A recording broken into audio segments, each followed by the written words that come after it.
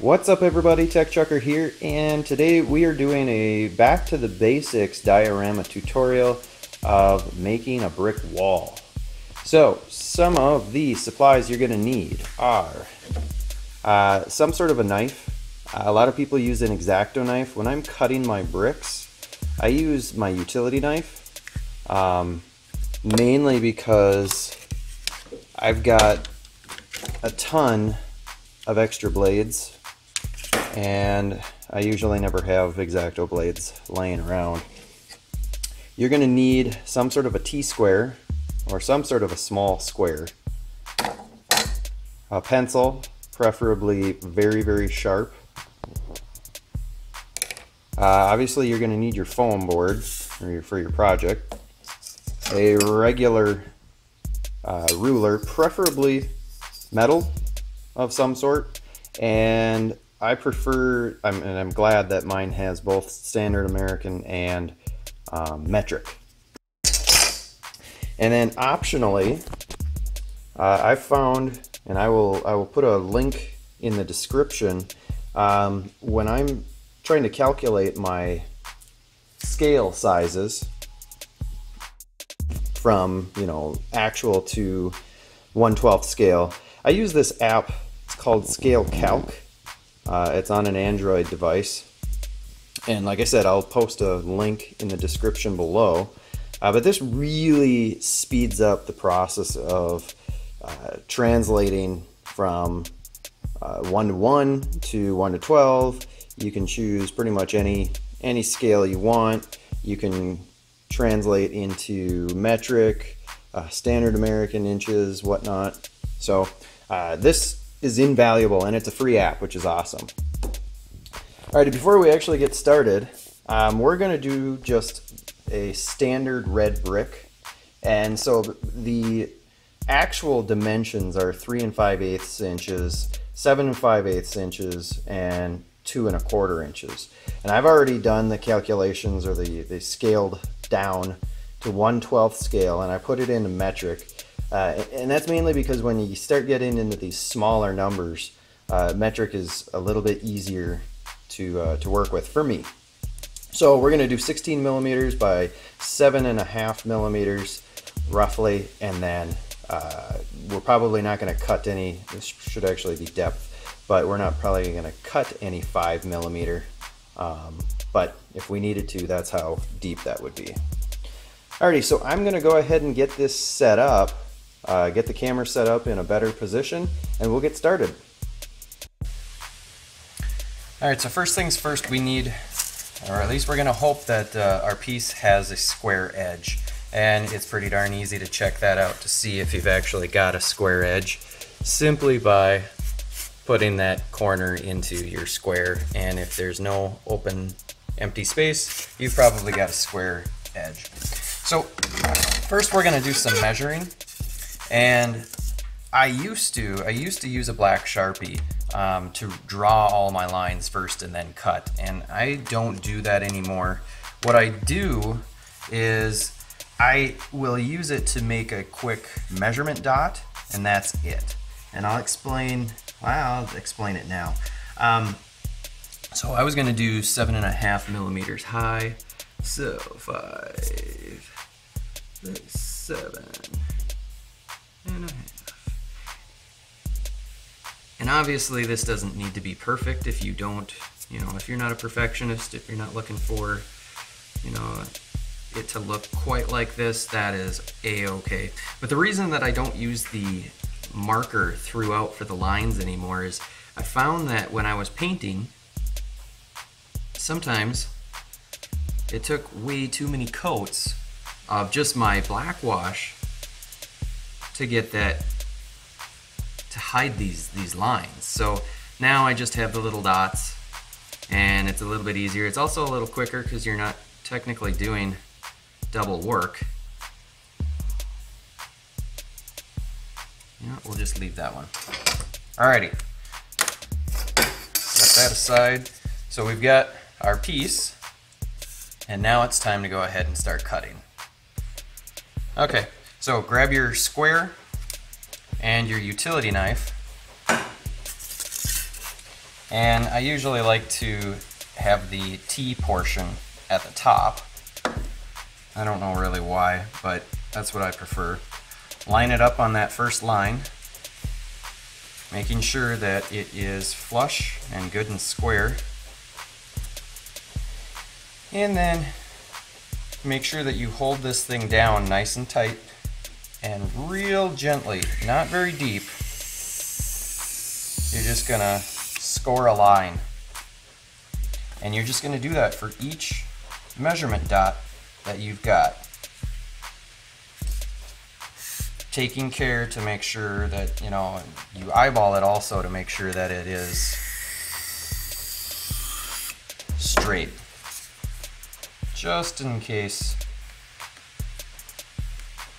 your square isn't flush. And this doesn't need to cut down all that deep. Make sure that you've got your blade at, it's about, I don't know, that's probably about a 30-degree angle. Otherwise it's going to start tearing your foam board, and you don't want that. Although that could give sort of a nice weathered look. That's usually what I wind up calling my projects when that sort of stuff happens, is it was supposed to be a weathered look. Alrighty, so next up we're going to take our pencil, and we want it to be really sharp, and we're going to gently put it into that groove, and we are going to run it the length of the foam. And that's just going to give that groove that much more depth. So you can see that's what we've got thus far. Alrighty, so next up, you have to decide with your brick design, are you going to do a staggered brick, or are you going to do basically a stacked design or some other design? I'm just going to do a staggered. Alright, so we're just going to go ahead and from one edge, I'm going to measure in my length, which was going to be 16 centimeters. So, oops. And I'm just going to continue doing that the length of my project.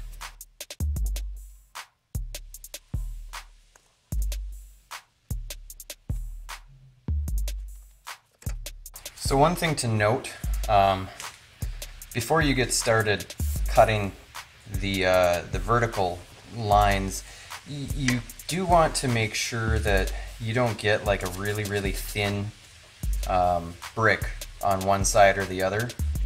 So it might not be a bad idea to measure the entire length of your piece and then divide it by, you know, your overall length of your brick, and then you know exactly how many bricks you're going to have, and you can determine, do I need to start from the center to offset it or whatever.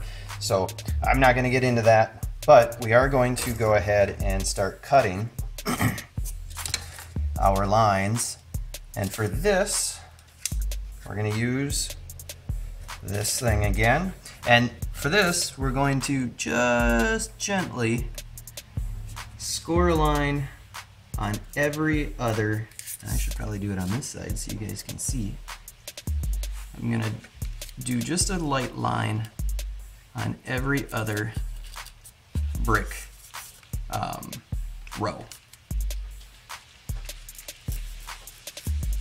Making sure that I keep my blade straight up with my ruler. And some people eyeball this. A lot of people eyeball it. I just can't. I can't bring myself to do that. I don't know why. It'd save a lot of time. But I probably wouldn't be. I wouldn't get my bricks as straight. Some people don't measure anything, and that is great for them. If I didn't measure anything, my projects wouldn't look very good. Alrighty, so for the sake of time, once you've got all of those cut, or as many as you're ready to do, then you're just going to take your pencil again, and you're going to gently run that through that groove to widen it. You're going to do that on every single one. This is why a lot of people hate brickwork. It is very time consuming. And I haven't figured out, aside from not writing on it and just starting the cut right away, I haven't figured out a faster way of doing this. Alright, so the next step then is really to take, and you want to find the center of one of these bricks. It doesn't even really matter. So I'm doing 16, so I need to do 8 millimeters in, and that's going to be my center for my next row. And that's going to be right about here. And then I can go ahead and measure my 16 millimeters. And you're just going to measure out, just like we did on the other one row of these, 16 millimeters all the way across. And for the sake of time, I'm only going to do a few of these. Alrighty, and let's go this way on.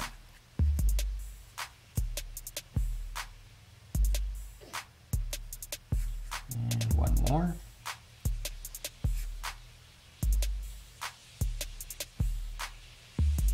Perfect. Okay, and now we're going to grab our T-square again. We're going to line it up so that hopefully you guys can see. And again, every other, except this time we're doing the row that we, or the rows that we haven't done yet.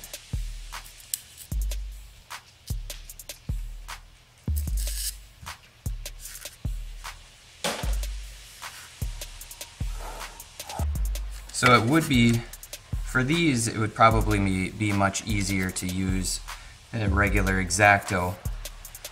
And I do have one, but I still like using the utility knife. I don't know why.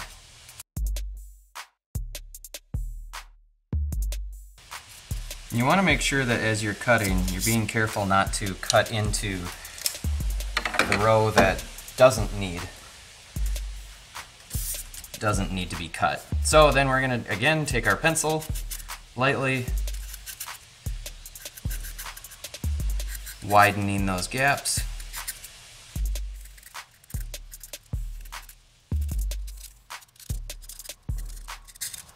And just like that, you've got a perfect brick wall. Alrighty folks, I hope this has been helpful. Make sure you stay tuned for more. Click subscribe, follow me on Facebook. Check out some of my other diorama tutorial videos as well. And until then, I will see you later. TechChucker's Brain Blast.